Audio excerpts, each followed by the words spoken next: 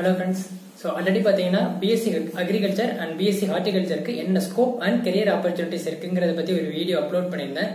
So அதோட கண்டினியூஷனா தான் இந்த வீடியோல Diploma in Agriculture and Diploma in Horticultureல என்னென்ன scope and career opportunities இருக்கு அப்படிங்கறத இந்த வீடியோல எக்ஸ்பிளைன் பண்ண போறேன்.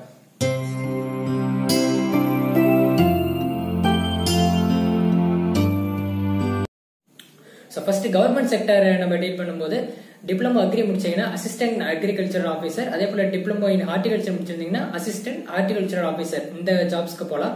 அதே போல பிளாக் அக்ரிகல்ச்சர் ஆஃபீஸர் அந்த ஜாபுக்கும் போகலாம். மோஸ்டா பாத்தீங்கன்னா குரூப் பி லெவல் போஸ்ட் தான் பாத்தீங்கன்னா டிப்ளமோ அக்ரிகல்ச்சர் அண்ட் ஹார்டிகல்ச்சர் படிச்சவங்களுக்கு கிடைக்கும்.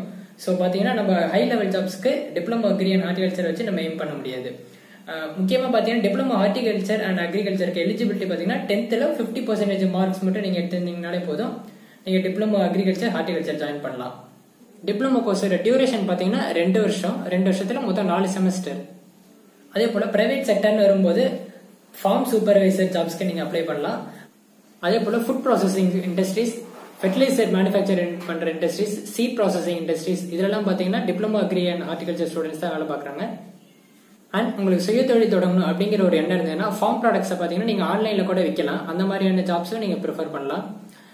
இப்போ நான் வந்து டிப்ளமோ அக்ரி முடிக்க போறேன், ரிசல்ட்டுக்காக வெயிட் பண்ணிட்டு இருக்கேன் அப்படிங்கிறவங்க பாத்தீங்கன்னா ரிசல்ட் வர்றதுக்கு முன்னாடி உங்களோட சாஃப்ட் ஸ்கில்ஸை டெவலப் பண்ண பாருங்க. அதாவது டைப் ரைட்டிங், ஸ்போக்கன் இங்கிலீஷ் இந்த மாதிரி உங்களோட சாஃப்ட் ஸ்கில்ஸை டெவலப் பண்ணிட்டீங்கன்னா நீங்க ஒரு பிரைவேட் கம்பெனில வேலைக்கு போகும்போது இது ரொம்பவே யூஸ்ஃபுல்லா இருக்கும்.